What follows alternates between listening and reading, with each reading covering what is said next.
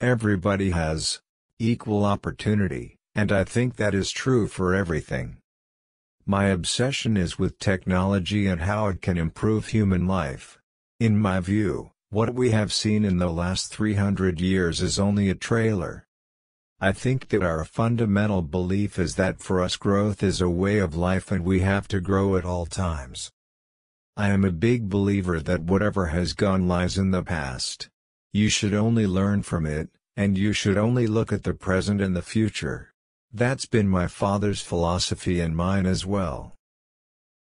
I have always believed that technology drives human civilization's endeavor and progress. You have to manage money, particularly with market economies. You may have a great product, but if your bottom line goes bust, then that's it. Profit or loss is not guaranteed. That depends on the consumer and depends on the product. That's a risk that business people take.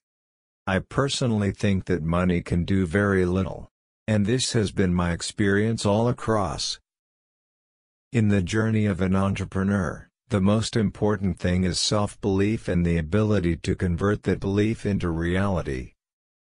Mobile internet will be the single most defining technology of this century for human development. I don't think that ambition should not be in the dictionary of entrepreneurs. But our ambition should be realistic. You have to realize that you can't do everything. All of us know that the energy from the sun can now be harnessed, and we need to convert it sensibly to use it. I guess when you are left on your own, you find your true potential. I remember my father never came to our school even once. I wanted to pursue chemical engineering because I thought it was the future.